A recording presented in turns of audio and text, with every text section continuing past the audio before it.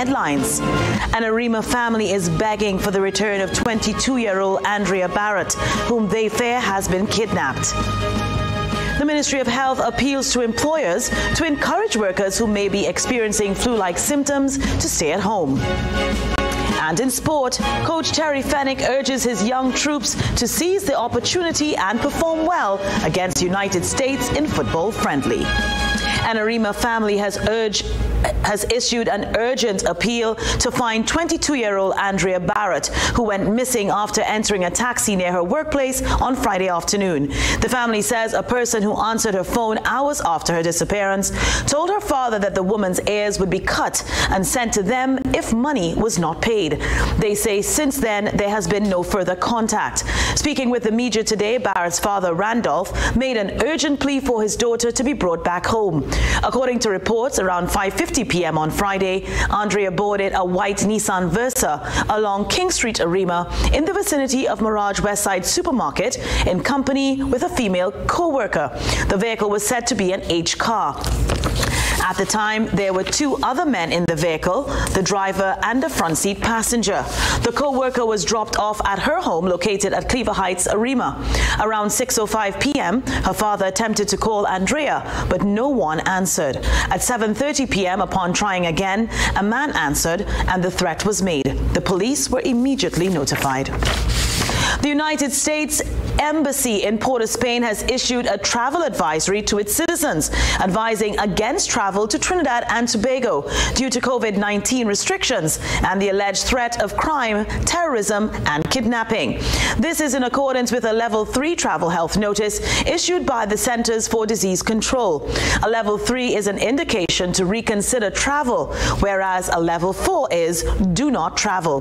The advisory reads travelers to Trinidad and Tobago may experience border closures, airport closures, travel prohibitions, stay-at-home orders, business closures, and other emergency conditions due to COVID-19. It also states that there are a number of areas citizens should not visit due to the threat of crime, such as Laventil, Beetham, Sealots, Cocorite, and the interior of the Queen's Park Savannah in Port of Spain, as violent crimes such as murder, robbery, assault, sexual assault, and home invasion is common. The embassy also noted that gang activity such as narcotics trafficking is common, while a significant portion of violent crime is gang-related. The Ministry of Health is appealing to employers to accommodate employees who report any flu-like symptoms, bearing in mind that it could be COVID-19. This as contact tracing continues to reveal transmission at places of work. The call is being seconded by the Ministry of Labour, which is reminding employers of their obligation to secure the health of their employees. Renessa Cutting reports. An increase in cluster cases is being directly attributed to transmission within the home. But the link to transmission at the workplace is also quite clear. Those individuals would have spent time at work talking, relating to, interacting with people less than 6 feet. Sometimes a mask might have been worn. Sometimes the social distance would have been breached. And so you found that we had just around those two individuals alone at work, there were 15 contacts each for those persons. In one case of those 15 contacts, at least 7 other people became positive. And then you can then multiply that, because those people will then go home to their families. Irresponsible behavior at the workplace aside, the ministry says employers not accommodating their employees appears to be a major factor in COVID spreading at the workplace. We've been told many times that people are unwilling to go and test because they do not want to be quarantined, because the business owner or the employers are not willing to allow quarantining, and if they quarantine, they will lose their jobs. And we've also had people who have been contacts of positive people who said to us, the doc, I cannot stay home for 14 days because I'm going to lose my job. And so part of what we have to try and do as much as possible is to work as a society to make sure all together we do our part. Contacted for comment, Labour Minister Stephen McClatchy said such complaints have not reached his desk. No, we have not received any formal complaints about that. But let me hasten to add that the government's position and directive on that is quite clear. That if employees are in fact showing signs of illness, they ought not to be in the workplace.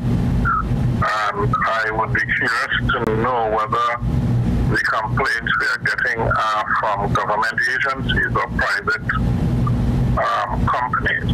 The minister makes reference to Section 4 of the National Policy Guidelines on Preparing Workplaces in TNT for COVID-19, which speaks to the expectations of an employer in treating with a suspected or confirmed case of COVID-19. The policy document says employers should develop appropriate leave provisions and consider covering the cost of the employee's salary for the 14-day quarantine period. Beyond that period, sick leave and NIS benefits will apply. When an employee becomes sick, sick leave eligibility comes into effect. If sick leave is exhausted, however, extended sick leave may apply. However, the minister notes the ministry can only offer guidelines in respect to these matters. So there are no punitive measures associated with the COVID-19 rules and regulations, outside of what the police service enforces with regards to not wearing masks and so on. But with regards to a worker and employee, there are no punitive measures to the worker, or definitely not to the employer, with regards to these issues. Renessa Cutting, TV6 News. Trinidad and Tobago is considering acquiring the Johnson & Johnson vaccine, which is now being hailed as a potential game changer in dealing with COVID-19. Measures are also being put in place to ensure that persons with non-communicable diseases are among the first to be vaccinated. Renessa Cutting has the details in from the Ministry of Health's press conference. While vaccines like Pfizer have been shown to have over 90% efficacy, the Johnson & Johnson candidate garnered an 85% efficacy rating in preventing severe disease in a global Phase 3 trial. The Johnson & Johnson vaccine, which could be used in this country if approved by the World Health Organization, is formulated with just part of the COVID-19 virus as opposed to a weakened state of the living virus. The virus protein is then combined with another virus that can enter but cannot replicate in human cells, which means you cannot be infected with the COVID-19 virus. Thus far, no deaths have been reported with this vaccine, and there's yet another upside to this candidate. It is a one-dose vaccine, which is, in terms of administration and getting persons to take it, it is a little more, persons tend to be more compliant, so you don't have to come back in for a second time. So we are keeping an eye on it. We are possibly looking to have bilateral talks with them as well, as the days and weeks proceed. And if it goes into the COVAX facility and is approved by WHO, of course we will get it through the COVAX as well. According to the manufacturer, the vaccine has also shown protection against the new variants and can be stored in a regular refrigerator. But the chief medical officer says this country will only use vaccines approved by the WHO, and whichever vaccine we receive will be distributed according to priority need. So with the first shipment estimated sometime in March, the ministry has begun putting frameworks in place. We have two strategies. So one, as we speak, we have actually already received from NIPDEC the list of all persons who are on the CEDAR program. There's upwards of 80,000 people. So we have that list. What we're trying to do is create a master list of all the persons that will be eligible in the first phase of the vaccination drive. So we're looking at healthcare workers again, we're looking at persons with NCDs, we're looking at persons over 60. So we have written to the relevant ministries and regional health authorities that have that information to try to get it back as early as the end of next week. The vaccines will also be offered through NCD and walk-in clinics. Renessa Cutting, TV6 News. The Ministry of Health has reported 9 new positive cases of COVID-19. These have come from samples taken during the period January 27th to January 29th and not over the past 24 hours. The ministry says the death toll remains at 134. The latest latest fatality was reported 1 week ago on January 23rd. The number of total active positive cases now stands at 261. Still ahead in the TV6 Weekend News, the PDP in Tobago gets ready to head to court next week to seek a solution to THA election deadlock.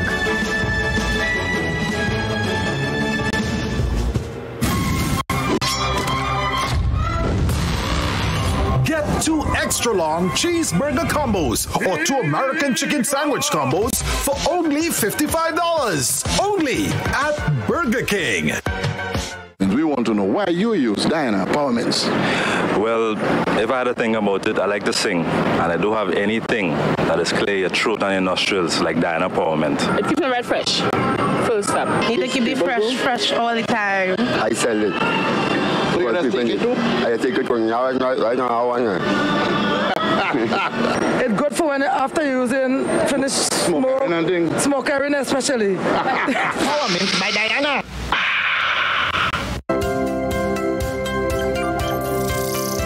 OCM Group is linking the Caribbean and facing the future. Our regional family now encompasses a range of industry-leading companies in their respective fields, including distribution and technology, flexible packaging and labeling, digital TV and internet services, and renewable energy. FlexiPack is the only producer of high-quality flexible packaging and plastic label solutions in TNT, providing local manufacturers with an alternative to foreign suppliers. With a facility equipped and supported by the world-leading Comexi Group, foreign technical expertise, and locally based production combined to give you the same high-quality packages and labels that you're used to. Green Dot has continued to expand its digital TV and broadband services to some of the most unserved and underserved parts of Trinidad. By investing in a hybrid fiber and wireless network rather than a solely fiber-based infrastructure, Green Dot stands ready to serve the changing TV and internet needs of our population, providing cost-effective and terrain-relevant solutions to all sectors. Inogen Technologies was one of the first companies in the region to offer renewable energy solutions. For homeowners in Barbados, this represented the opportunity to operate both on or off the national grid, while for businesses, an investment in solar farms, which supply the grid, amounted to a reliable and environmentally friendly source of electricity with a high return on investment. With Inogen's continued expansion, the next decade promises to be one of explosive growth within the sector. As we continue to expand and diversify our portfolio, OCM maintains its vision of linking the Caribbean and facing the future. Make the best choice for price, quality, performance, and after-sale service with the expanded range of best appliances, including frost-free side-by-side refrigerators with water dispensers and French door refrigerators with electronic controls. Get premier features such as adjustable tempered glass shelves, humidity control, and more. All at a best price. You deserve unbeatable value for money, so get the best range of appliances. Available nationwide.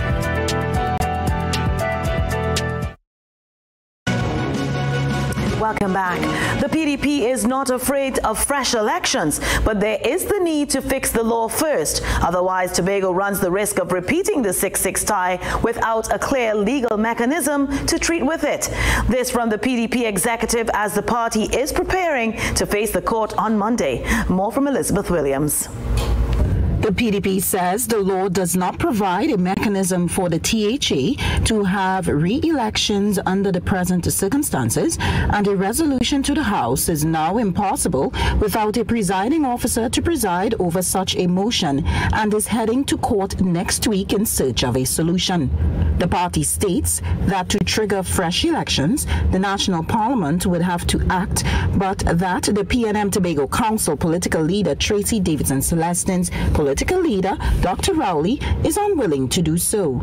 The PDP claims that the THA's standing order refers to the National Parliament's standing order, which authorizes the clerk of the House to draw lots. They say if there is a mechanism in law, why not use it? The PDP points out that just returning to the polls means that it is mathematically possible to come away with another tie. The party says says political leader Watson Duke and deputy political leader Fali Augustine have repeatedly called for dialogue between both sides and wants a united Tobago front in representing and negotiating with the two major parties in the National Parliament for Tobago's autonomy. The PDP's legal team is preparing its brief to go to court on Monday morning to ask for an interpretation of the law and the procedures to be followed at this time. Elizabeth Williams, TV6 News.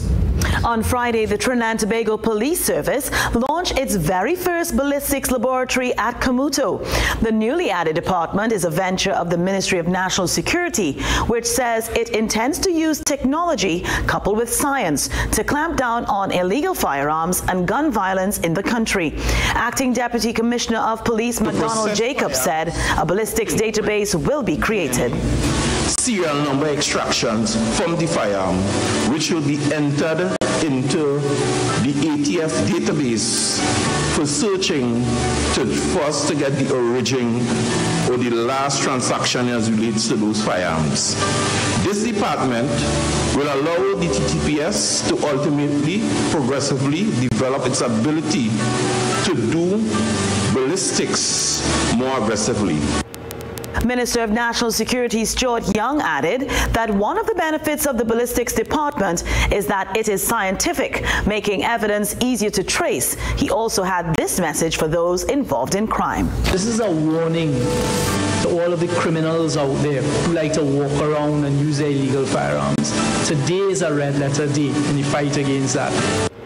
2021 has met most people with much anxiety, from those who have fallen ill with the COVID-19 virus to those who have lost their jobs and others still employed but with reduced incomes. And this comes amidst reports of hikes in food prices. Well, TV6's Sherlyn Ramsubag and senior cameraman Emmanuel Nunez visited the Central Market in Port of Spain to find out whether there has been an increase in the cost of basic food. Your market bill may be higher or lower than last year, but that depends on what you buy. Those were the findings after speaking to a few vendors who ply their trade in the Central Market in Port of Spain today.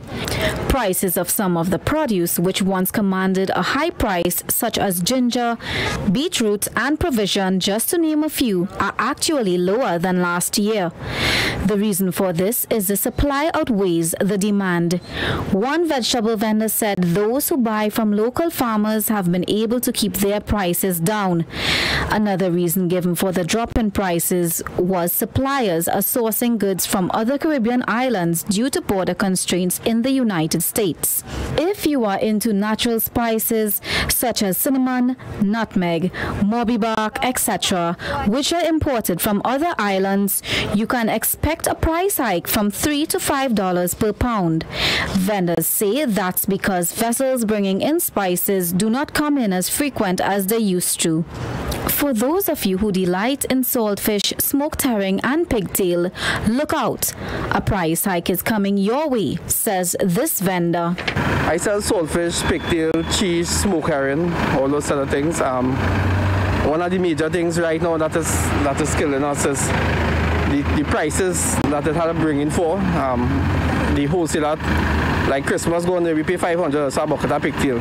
Now it's $675, and this week the other wholesaler told us it's going to $700. Why? They say the importation of goods, one, it's taking too long to come, and secondly, the prices of freight has gone up drastically. I think it's gone from $3,500 to $8,000. So with wise shopping, you can stay within your budget. The choice is yours. Sherlyn Ramsubag, TV6 News. Coming up in sport, Coach Terry Fennick expecting stern tests from USA tomorrow for international friendly. And West Indies take the upper hand against Bangladesh 11 in warm-up match. Sport is after the break. Since eating at KFC, John was appointed as the savings ambassador.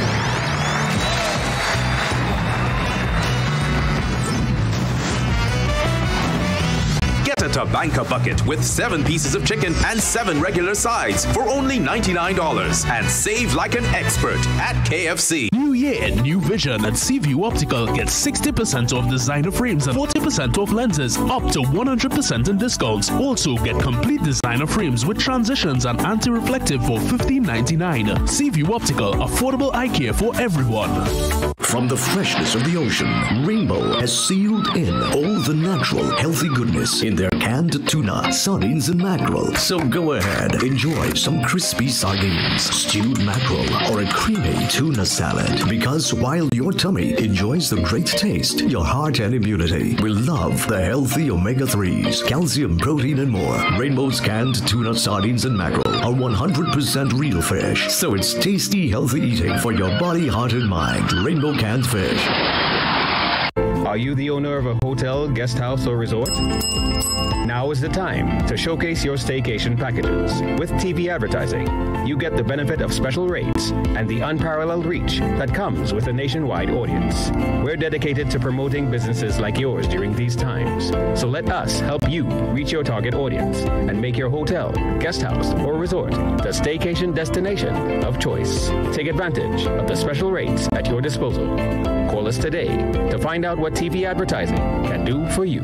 There's something for everyone in the Trinidad Express newspapers. I think the voters should help the wood cushion the blow. Acreage with gun conversion.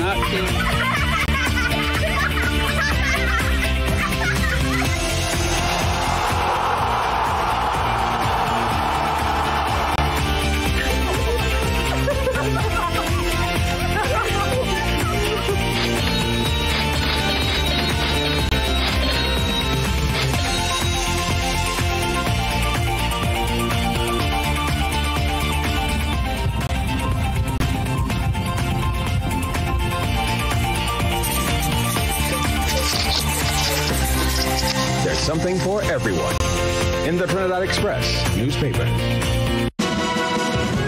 Well, the time for preparation is over, as Coach Terry Fenwick will lead the national football team in their first outing for 2021 tomorrow. Fenwick says his focus has been on getting the team together as quickly as possible for the clash. He is standing by his belief that the players need to be tested with quality opposition ahead of the CONCACAF World Cup qualifiers. With just a few days practice in Orlando, the national football team will be hoping to pull off a surprise when they play United States tomorrow. Coach Terry Fenwick says he tried his best to get players working together after assembling them in a short time frame. I've been delighted, Sean, because it's a fusion of players that haven't even met each other, seen each other before. We brought these guys from the United States that have got Trini parentage together with the locally based players that we brought up here. So it's been the game plan has been to bring them together as quickly as possible. Fenwick says the U.S. team has had 5 to 7 years development, and he's expecting a stern test for the team, especially since preparation has not been ideal. Preparation is not really long enough, of course not, because we're playing against the United States of America, who have had 5 to 7 years of development program, which is turning out brilliant. You look at the quality of the players that they're bringing through. But Sean, these kids that we've got don't get experience unless you give them opportunities, and that's what this is. It's a big opportunity for the locally based players. Playing in front of a crowd in a match that will be televised will be some of the reasons Fenwick thinks that the players will benefit from this experience. Could have played Caribbean sides, we could have gone to a smaller team. I want big focus because it's pressure, mental pressure for our players. I want them to have that experience, that knowledge that they've been in front of a crowd. There's 4,500 people coming. It's live on television. So there's a lot of things that some of our players haven't experienced yet. Apart from play, Fenwick says he is satisfied with the treatment given by the U.S. team and the bubble experience in general. Sergio Dufour, TV6 Sport. Some of the players hoping to do well for the national team include Leland Archer and Jonathan Jimenez. Archer says he has been enjoying the short time with the team and is eager to carry out the coach's instructions. The preparation has been good so far. Coach just letting us know what he wants and how he wants things done. So yeah, so far it's been good. Yeah, preparation has gone well so far. Just fine-tuning everything that coach wants for the game tomorrow. Meantime, Jimenez, who is a first-time call-up, believes it will be a maturing experience to play for the national team. Obviously, it's strange to see because, I mean, I was born here in America, but, you know, I mean, I was raised with the values of the Trinidad and Tobago culture. So for me, it's really natural to be here with the team. It's a good environment for me. Helps me grow as a player, not only, and as well as a man. Over to cricket, the West Indies team continues to get valuable experience in their warm-up match before the Test series against Bangladesh that begins on the February 2nd. After batting first and posting 257, West Indies bowlers dismissed the Bangladesh 11 for 160 runs on day 2. Rakeem Cornwall took 5 wickets. In reply, the Windies closed the day on 179 for 5. Krumar Bonner is not out on 80. The Windies led by 276 runs going into the final day. Meantime, Bangladesh seems to be returning with a strong team in the Test series as well. Shakib Al Hassan has been named in Bangladesh's 18-man Test squad for the 2-match series against the West Indies. Shakib had suffered a groin injury during the 3rd ODI on January 25th and walked off the field without completing his 5th over. He returned to training on Saturday after a scan last week revealed no major damage. Shakib had already made a successful return to international cricket following his 1-year ban by completing a Player of the Series performance against the West Indies in the ODIs. Over to European football. Well, Manchester City went 3 points clear at the top of the English Premier League standings today. They secured a 1-0 win against Sheffield United to climb to 44 points. Manchester United failed to close the gap as they were held to a goalless draw by Arsenal. Gabriel Jesus scored the winner from a close-range strike from a Ferran Torres cross for City. Guardiola's side have now kept 5 clean sheets in a row in the Premier League and an impressive 11 out of 13. The last team in England's top flight to register 12 consecutive wins in all competitions was Arsenal in 2007. Stay with us. Your weather forecast is up next.